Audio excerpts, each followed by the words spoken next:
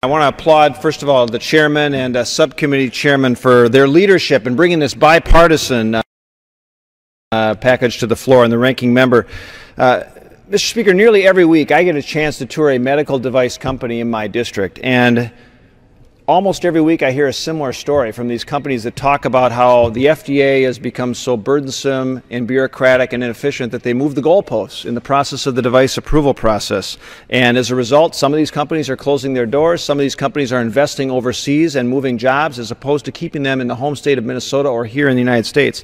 And unfortunately, it seems that Washington tends to thrive in these types of bureaucracies and inefficiencies. And I think the package that is before us today is designed to help correct that. And the FDA review process needs to be rigorous, but it also needs to be relevant. We've heard that message time and time again. We have to find ways to streamline and modernize the FDA so that the United States can remain the leader in global medical innovation. This package absolutely moves us closer to meeting all of those goals. These reforms will make the device approval process much more transparent, much more consistent, much more predictable. And specifically, I'm happy that my provisions to streamline the third-party review process were included as well. I want to thank for the bipartisan support, thank the chairman, and urge support by my colleagues.